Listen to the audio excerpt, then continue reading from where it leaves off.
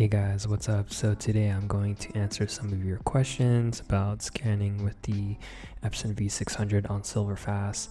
You guys been asking me questions through YouTube comments and also through the DMs on Instagram.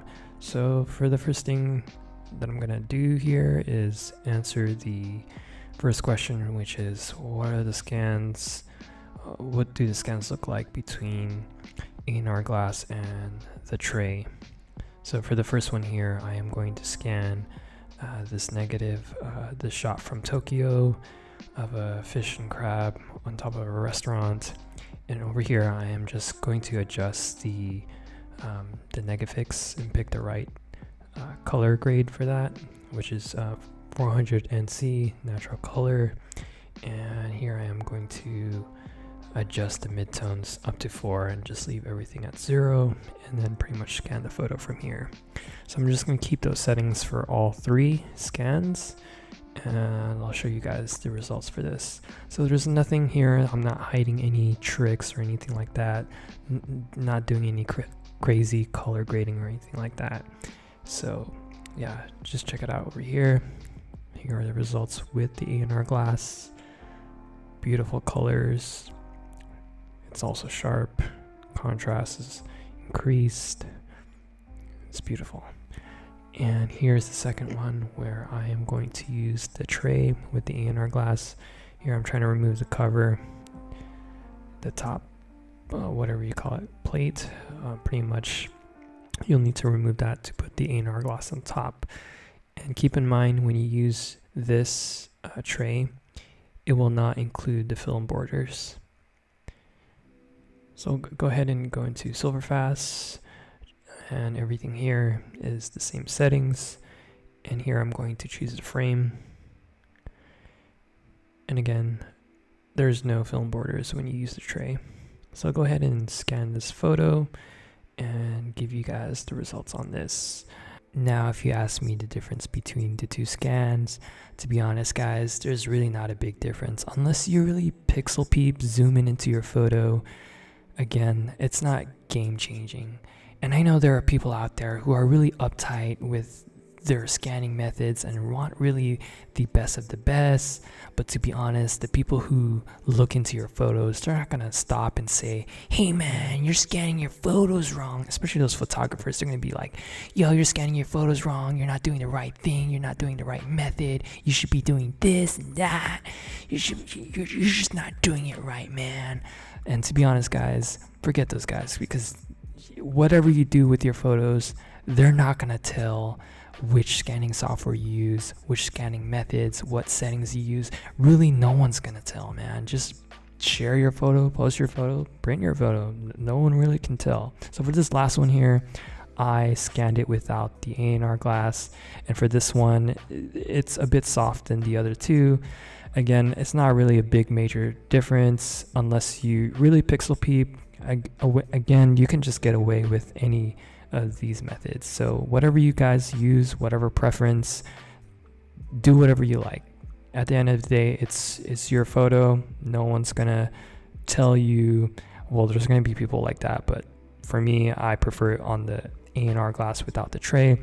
But again, no one's gonna go in there and tell you you're doing it wrong. Just do whatever you can and scan your photos and be happy with it. So I'm still getting questions about how to get film borders, and I made a video of this previously with the Epson Scan software, and pretty much you can apply the same method on SilverFast.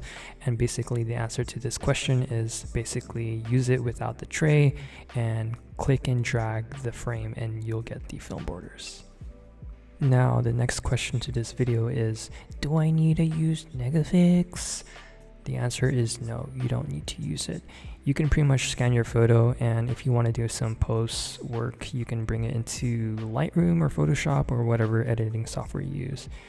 And to add to Negafix on SilverFast, you can actually pretty much choose different vendor types, different, I guess you want to call it, presets, and pretty much play around with the results, and you really don't have to stick with the film type that you shot your photos with. The next question is, what are your settings on SilverFast? So pretty much I scan all my photos on JPEG, and I do always add Negafix to my photos, and I also add dust and scratch removal. And for sharpening, I put less auto sharpness on there, and that's pretty much what I do with my photos. And if I want to, I go on Lightroom to do some edits. And for the preference settings, I put everything at default. I haven't touched anything here. The last question to this video is, does 120 ANR glass fit 35mm film? And the answer is yes, it does, but without the tray. So if you want to scan your photos with the glass on top of the glass, you can do that too, like I do with my 120 film.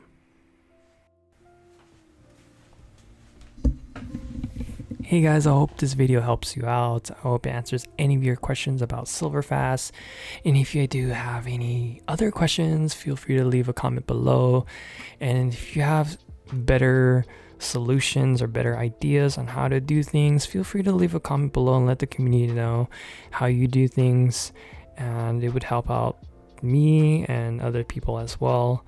And lastly, I did open up a Discord server for Fuji GW690 users. So if you use that camera, or even looking to buy one, or just want to join a group of photographers who are subscribed to this channel or who follow my Instagram account, feel free to join that channel. It is titled Fuji GW690, but I might change it later on. But feel free to join that channel and have a chat with the community on there. And I hope to have a chat with you guys as well. And the other thing is, I am going to release more videos on this channel as promised. I hope I can keep it going. I do have a lot of videos lined up, so I hope I can work on those as soon as possible and release another video later on this week. And yeah, I hope you guys enjoyed this video.